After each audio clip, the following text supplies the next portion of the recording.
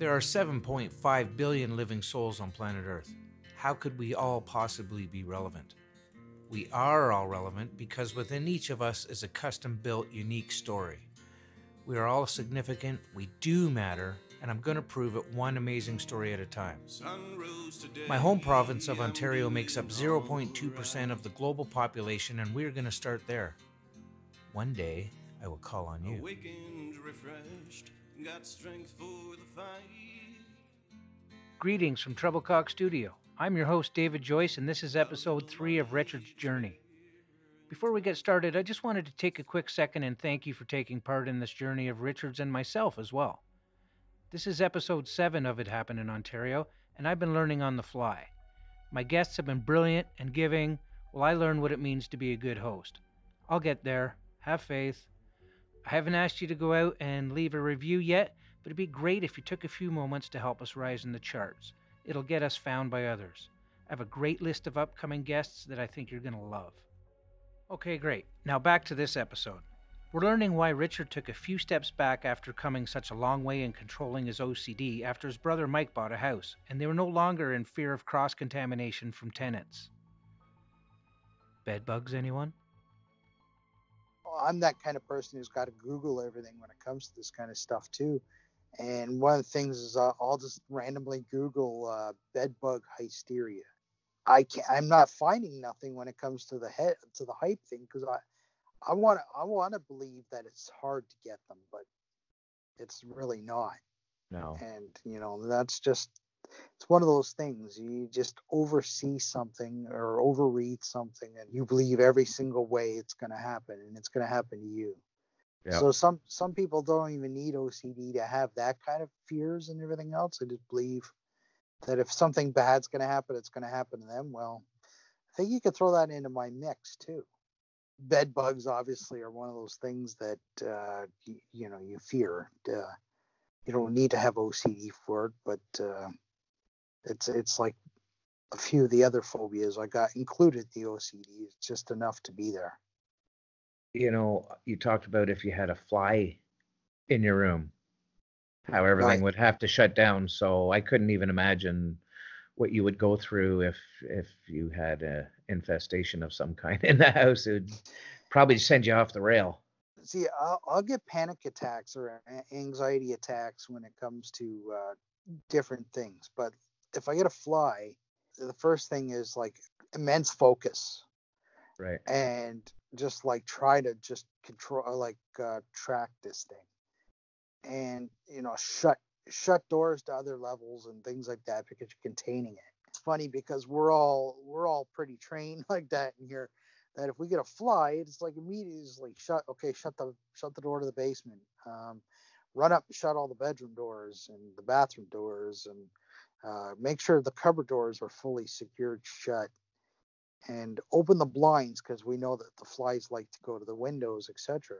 We all go into protocol, and it's funny. And then, but you'd be amazed what you find out, what you can kill a fly with instantly without having to crush it or touch it or get dirty with that.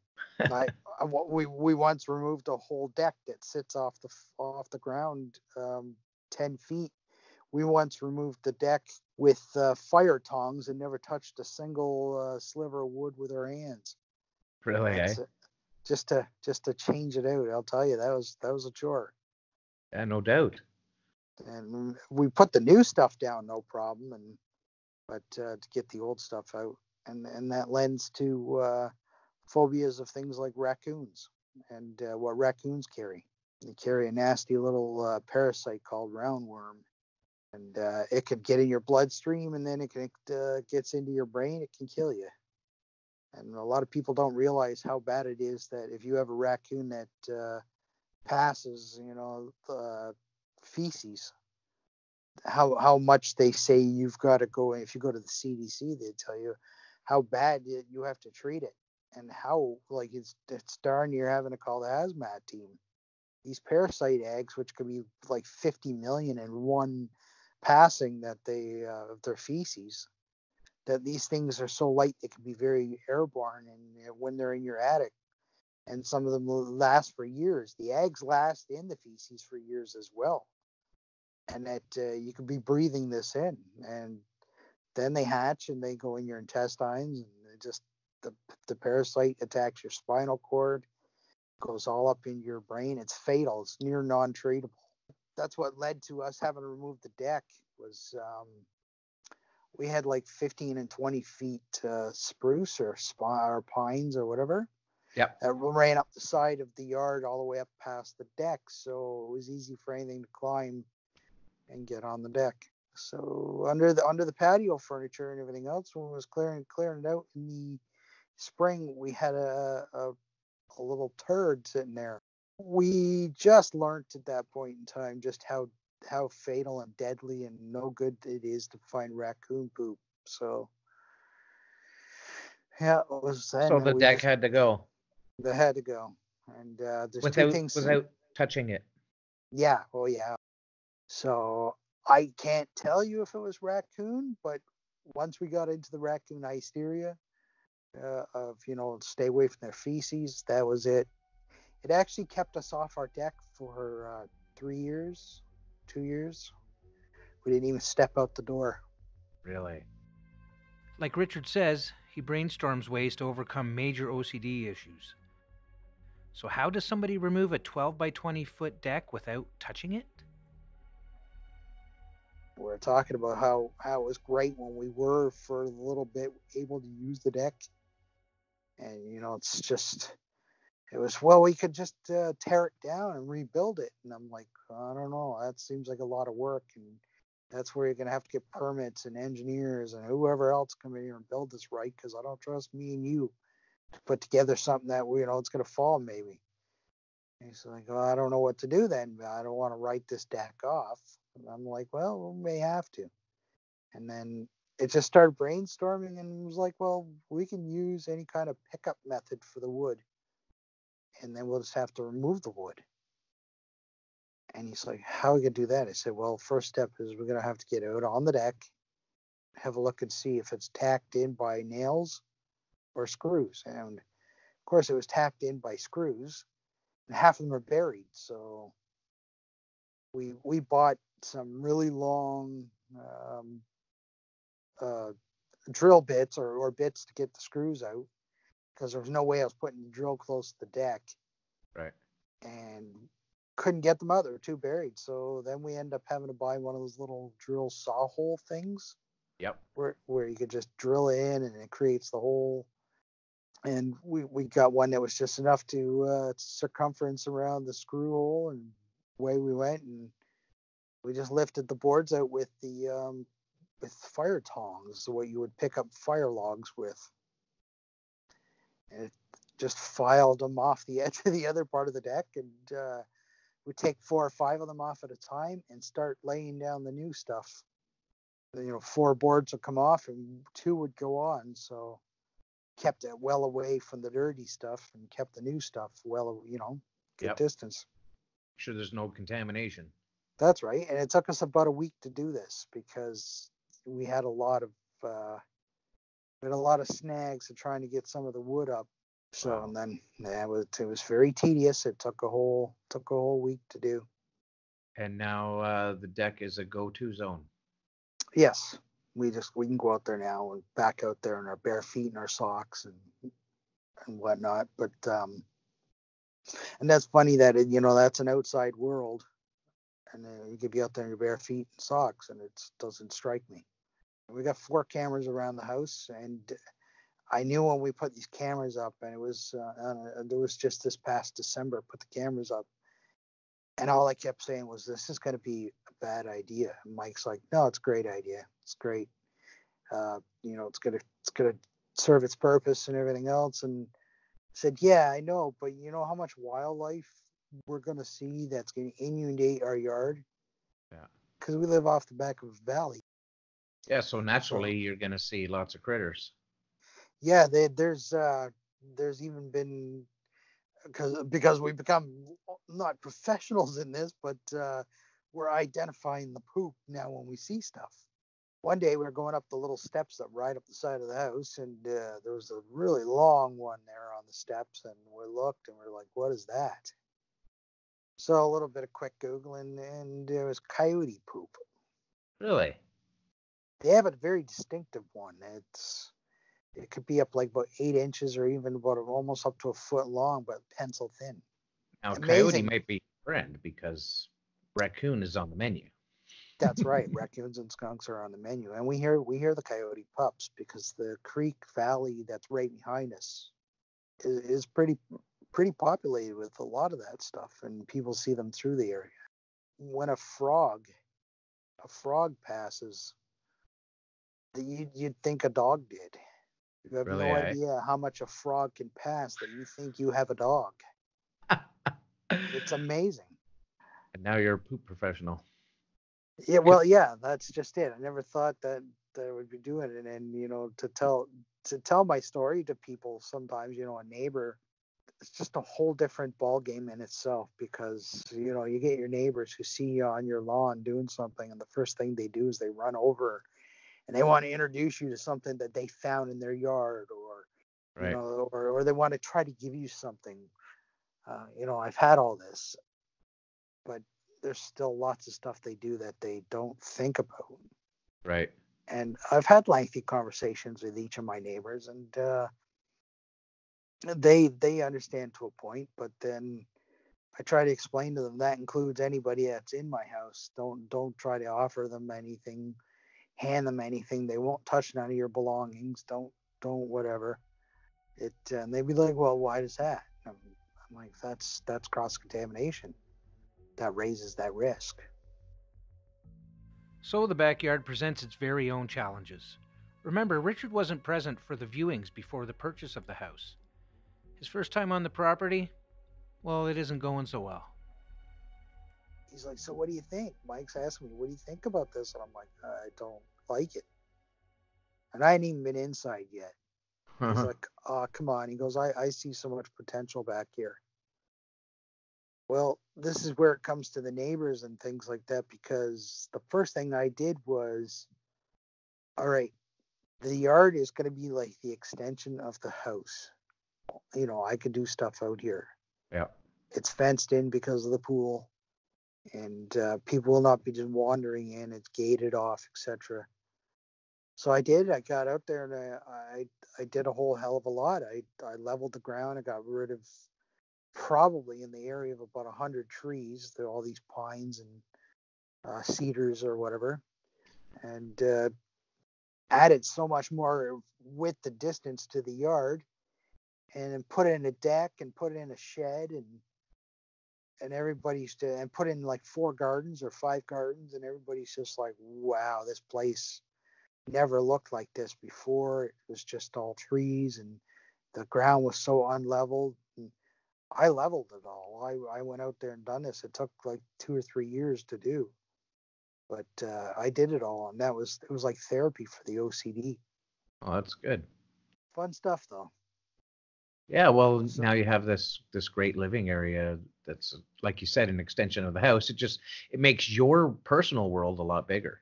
but it's amazing that you go from laying in your bed, and before moving, I had ideas of we were going to do vegetable gardens, and it actually had just yet to strike about the raccoons, Yeah. about just how bad they are to you. So it was like the vegetable garden idea um, was kiboshed because the yard didn't look like it was capable. Like it didn't look like where would we put this? The yard just didn't look very inhabitable, Right. and to me anyway. And that was the first thing I said to Mike was, I don't like it. He's like, oh, there's so much potential here. But as I was saying, that's a lot of therapy for me to go out the door one day and say, where do I start? And then the transformation is amazing. Whereas I used to be bedridden and didn't see the light of day for sometimes 8 and 10 months in the year. Richard has come a long way. No more 4-hour showers, and many of the routines that consumed so much of their days were whittled down to manageable events. One of those events was the door locking routine. To a lot of people, they wouldn't understand, a 40-minute shower and an hour to fold laundry to you is a major breakthrough compared to how life was not that long ago.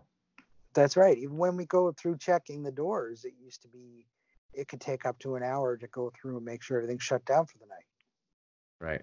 And that came with ritual and notes and going over it and then reviewing it and everything else. Now the procedure takes 5 minutes. I remove myself from it and just kind of bear down and put trust into Mike to do it by himself.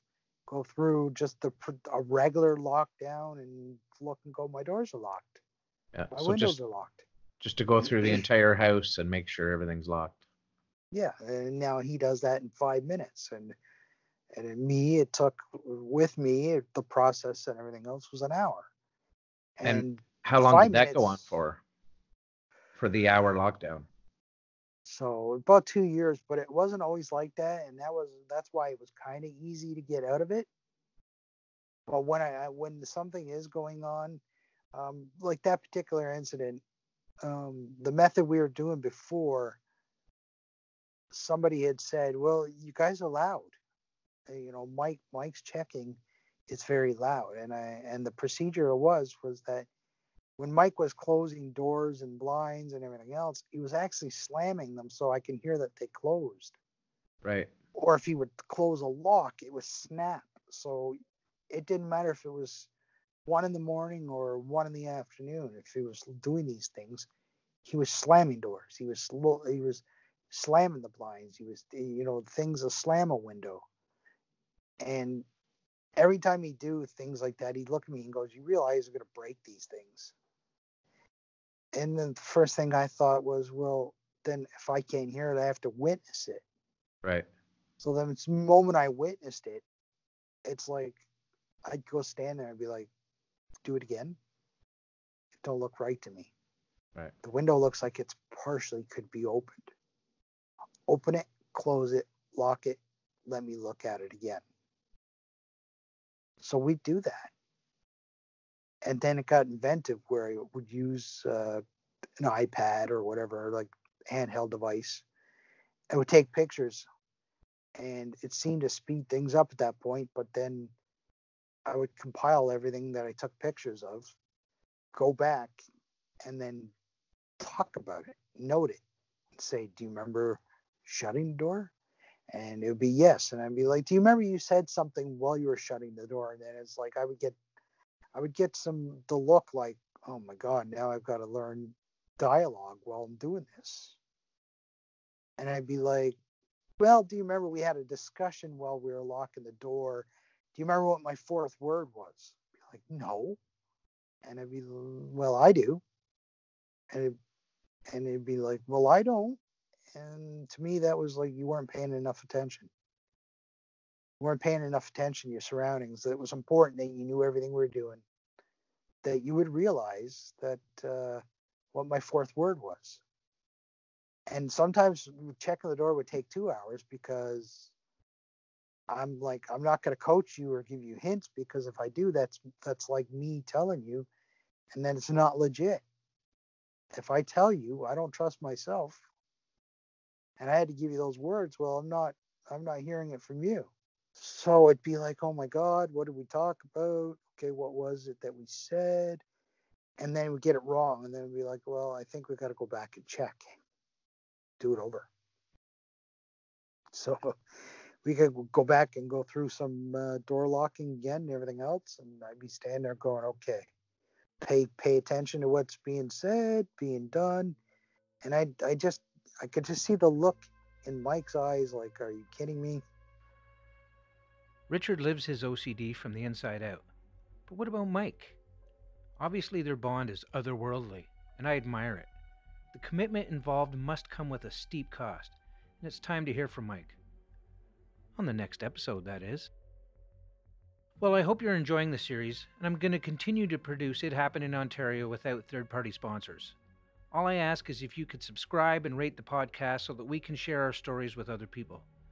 I won't object to you visiting the Patreon site to buy me a delicious Jameson's, but the subscribe and share is how we rise and shine. See you next time. It Happened in Ontario is recorded at Treblecock Studio in downtown Peterborough. For more information, go to treblecock.ca. Thanks as always to my dear friend Paul Thompson for the music. I've blessed others, been blessed in return. I've seen a few miracles.